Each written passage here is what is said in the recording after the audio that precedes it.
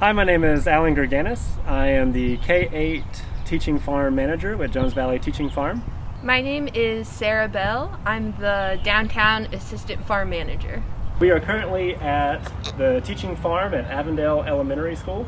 This is one of 7 locations. We are in 5 K-8 schools, as well as Woodlawn High School, and we have a downtown production farm. We utilize these teaching farm spaces to teach standards-based lessons to pre-K through graduating seniors.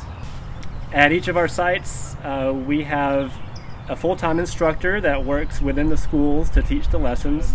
On our K-8 sites, we have myself along with graduate apprentices managing the sites, making sure the produce is grown and the site is beautiful and maintained.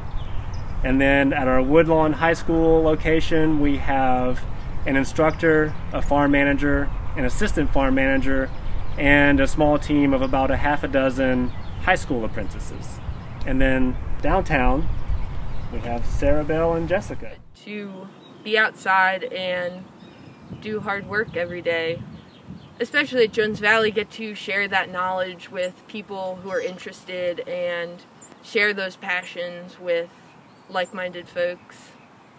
It is an intersecting point of a lot of different passions and interests of mine. It overlaps into activism, physical activity, the environment, technical labor skills, organization and planning, working with other people. It's a very satisfying, deeply satisfying occupation for me. I farm mainly because it's just been a natural path for me. My background is mostly environmental activism and environmental education, and being at a teaching farm is a natural fit for that because we're outside, we are interacting with the environment, particularly in an urban setting, which I think is very important, especially for children, to realize that nature is everywhere, the environment is everywhere, is something that no matter where you are, whether you're inner city or out in the country, we all rely on the same environment. And personally also, as a job choice, I really enjoy being outdoors. I really dislike going to a gym and working out. And manual labor is a great way to stay outside and get exercise and stay healthy. And I love just being outside and hearing all the sounds. Even here, I can hear the highway in the background, but I can also hear about 3 or 4 different bird songs right now. Pretty soon we'll be hearing and seeing the buzzing of bees and different pollinators and butterflies. So just being a part of that seasonal change from day to day, personally, I think it's good for the soul, and I love to be able to share that with our youth. All right, we're right in the midst of spring planting, so some of our beds are planted and others are in transition, but we'll take a walk through. Over here we have some leeks in the middle. Along the outer edge is actually volunteer garlic from last year, so we're actually going to pull that out and we're going to sow some mustard greens. We have green onions and garlic over here, and these beds are waiting to be sown, I believe, with cucumbers. And then over here we have more leeks, and again we're going to sow the perimeter. I can't exactly remember what is on our crop plan, but it is coming soon. To the right we have collard greens, and in the middle we're going to have arugula right in the middle of the H. And then also here you see these are sensory mounds, so all of our teaching farm sites have these for children to explore the 5 senses. And we have, here is sound, and we have nigella planted, so when they form their seed pods and dry out, they rattle. And over here is touch, so we have sensitive plant that will grow in the summer, or touch me not. When you touch it, the leaves close up. It's an absolute favorite of the children, as well as the lamb's ear, of course, which is soft and fuzzy. Over here to our left, we just prepped this bed We applied potash and feather meal, and we're about to transplant tomatoes. And over here we just last week transplanted kale. And then you see in the middle again we have leeks. And our transplants we actually grow at Woodlawn High School. We have a greenhouse there where we sow all of our little seedlings for transplant, not only to our school sites but also transplants that we give away to other community gardens all throughout Birmingham to help their projects as well. And over here we're getting ready to transplant these hot peppers and shishito peppers. And this is our sensory mound for sight, so we have really colorful flowers. Again, more kale over here. And then these beds covered in the black plastic, we have those to solarize the beds to increase the soil temperature so we can sow carrots here momentarily. And this is our taste mound, our last sense. So we have sorrel, chives, and mint primarily planted here. We just recently threw in some marigolds that were donated to us, so we threw those in. And then to my left here, we're getting ready to transplant these sweet peppers. And then our kale has started to bolt, so shortly we'll be turning this bed over and I believe planting squash, if I remember correctly. Over here through the weeds we have, when the students are here, we will plant the perimeter of this with sunflowers, both single branching tall sunflowers as well as short branching sunflowers.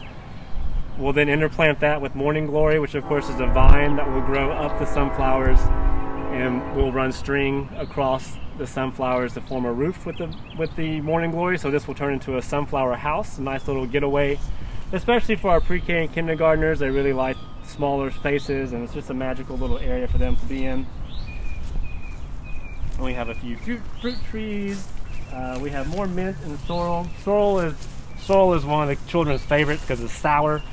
And they'll come over here throughout the day to munch on those leaves. And here we just have a mound of just decorative flowers, some cutting flowers from Ami, and we have some Nigella in here as well. And up top, that is a purple martin house. Purple martins are a threatened species of migratory birds. They live most of their months in South America, and then in the winter and spring they make their way this way to breed, and they will actually return to the same home year after year. And so this is our attempt to attract them. We haven't attracted them yet.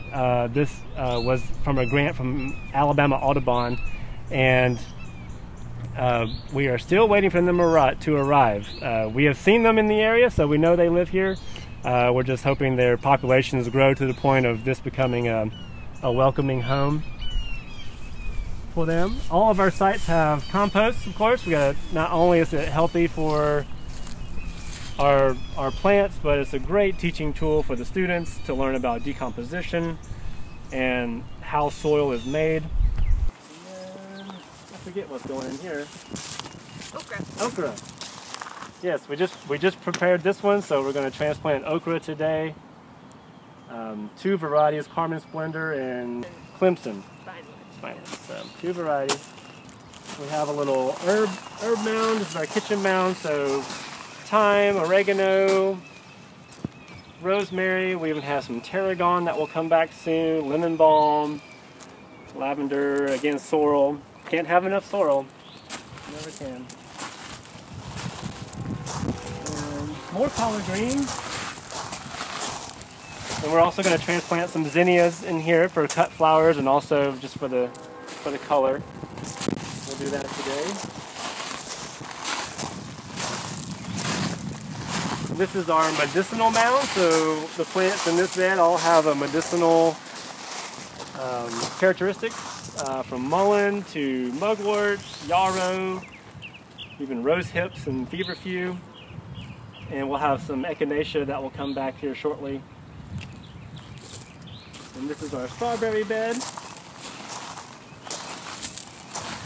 And we have lots of blooms already, so we should have an early crop of strawberries, assuming we don't have another freeze.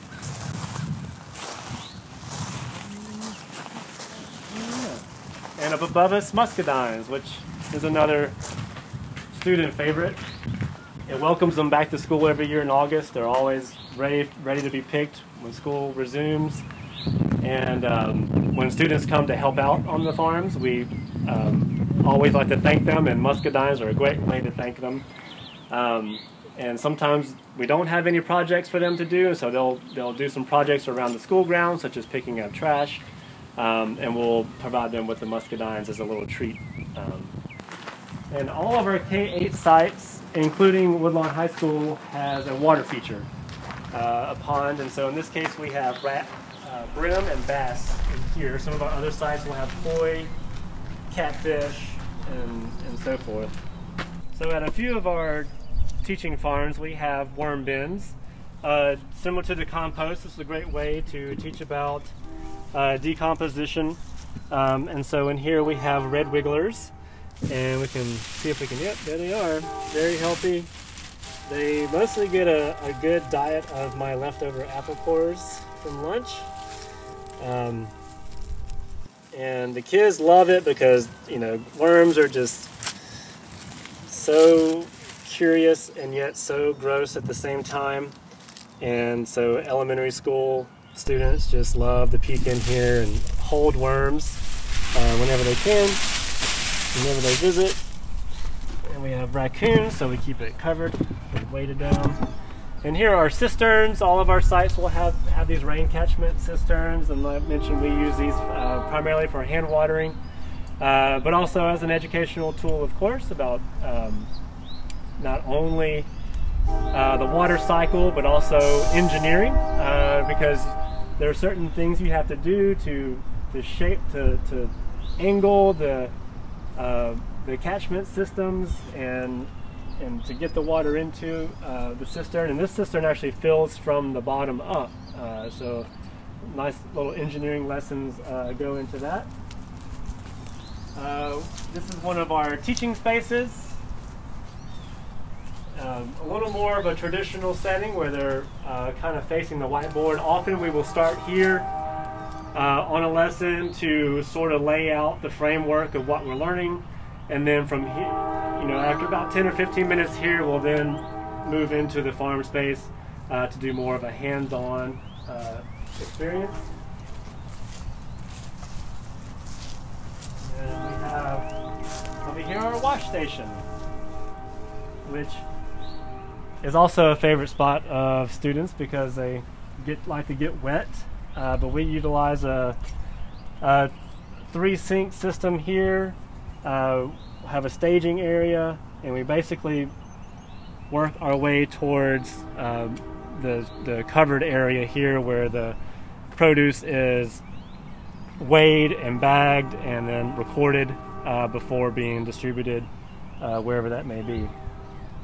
So it being springtime, we're doing a lot of transplanting in the beds. Today we have tomatoes, sweet and hot peppers, and some okra, and we also have some flowers. The first step in transplanting is to give them a drench in fish fertilizer and Seacom, which gives them a boost of nitrogen and helps with transplant shock once we put them in the soil. This is a specialty pepper called Mellow Star. It's a type of shishito pepper, which is a frying pepper. And we're going to be putting them in this bed here. We're going to be doing 2 rows and then a foot, 12 inches spacing. So first step, after our drench, we have a ruler here which we use at all of our sites. It's just good to keep a straight line and make sure that we're getting even spacing between all of the plants. So first step, we'll place them at foot intervals And usually there's one person plopping them out, and another person will come behind, use the trowel, and transplant them into the ground. Yeah, some plants, particularly solanums like peppers and tomatoes, they have what are called adventitious roots. So the deeper you plant, the more roots will form out of those stems. And the measuring stick, of course, is always good as a learning experience for the children as well. They can practice their math skills. You see, Alan is planting them pretty deep so that the stem is deep into the soil. You don't want too much, for the wind, in case it can blow around and snap the stem. It also helps with root development and just making sure you get all of the soil medium that it's been growing in far beneath the surface of the soil in the bed. All right, so we're going to, on this side of the bed, we got some hot peppers to plant. We have habaneros and jalapenos. Being in elementary school, this is all we're going to grow. Younger children just don't quite handle the heat quite like maybe our high school or middle school students would. So we're just going to do a few of these. I'll have to split some of these up. They had really good germination.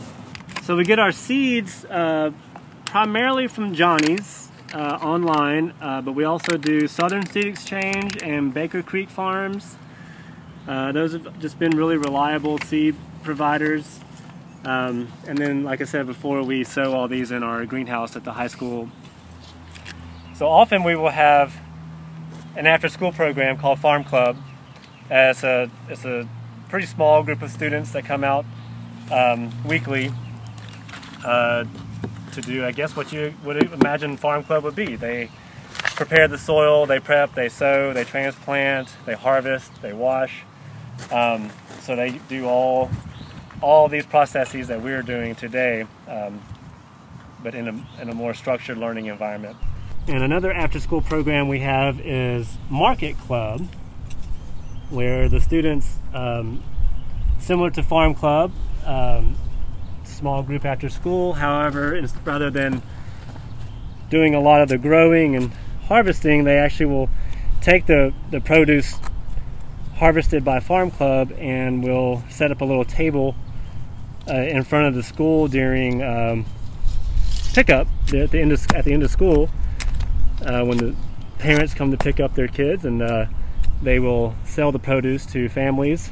And a lot of folks here in Avondale will actually come from the community neighboring. Some of our neighbors will come and they'll purchase produce from the students. And we sell the produce, and in the markets, most things are only $1 or $2, because the primary goal is to teach them to interact with people on a customer service level, to doing their quick math, producing change, but also be able to describe the food that they're selling, what it tastes like, how it can be prepared, and things like that. So really, salesmanship, customer service, marketing, because they have to set up the table in an attractive manner. A very, very, very fun club to watch. So here we have, we use this drip line here, and we can not only turn off individual lines as they are not needed, but each bed also has, there it is. We also have the ability to turn each bed off or on, which is really great in the summer when we have certain vegetables that just need a lot of water, and others like peppers and tomatoes that don't need the water. We can control each individual line, bed, and larger bed throughout. We also, on the back of the shed, we have a rain cistern, and we'll primarily use that with students to do hand watering. So we'll fill up some 5-gallon buckets, and they'll dip watering cans, and they'll help watered throughout the farm space with that. For example, our crop plan for this spring planting and even summer, we were working on that as we were planting for fall and winter. So we stay well ahead of the curve, and that has proved especially beneficial during the pandemic, because gardening has become so popular that finding seeds has become difficult. So with our advanced planning, we were able to stay ahead of that and for the most part get the seeds that we needed for our planning processes. That would be my advice. Sarah Bell's a little more experienced than I am, so well, I would consider myself a beginning farmer as well. Planning is a really big component of farming. You're always looking a season ahead. I would suggest doing the work of becoming a farm crew member of a farm you really admire or look up to. If you're able to do that, you can get a lot of experience from other farmers, and even just working a couple seasons or a year. I think there's a lot of farmers that want to help other farmers. I would add the extension. The extension is a great resource. Yeah. I tell all of our graduate apprentices as they work through our program and leave our program, if they want to start their own farms, that the extension service is probably one of the better resources that we have available. We're already paying for it through taxes, and so might as well take advantage of the services that are provided, the professional knowledge of horticulturists and whatnot. That has, they've seen it all. Basically, they visit so many different farms. They stay on top of all the different diseases and issues we face, especially in the South. So definitely reach out to get to know your extension agent. Yes. Organization-wide, we do utilize the Farming Basics app. I love it because it's all the color photos of pests and diseases specific to certain crops is very helpful. It's also very helpful for students to be able to show different things to them, because we can't always see, the cutworms and whatnot. They're not always on the plants for us to show, but to be able to show them an image and the damage they cause is really, really beneficial. I'm not familiar with anything else we might use. We use the soil testing lab a lot. We send all of our soil samples to Auburn. That is really helpful, especially for a new farmer. If you're on land that has never been farmed or is new to you, to get a soil test and be able to use that service, that can help you a lot with just which amendments to put into your soil and how to treat your soil to help its productivity over the years. We also we've attended a lot of the lunch and learns at the Botanical Gardens, and I know extension agents have been a lot of the speakers for those programs, and that's been really beneficial, especially for our younger apprentices. To market our work, we utilize a lot of social media, Instagram primarily. We have a Twitter account, a Facebook account. Our website is always meticulously updated.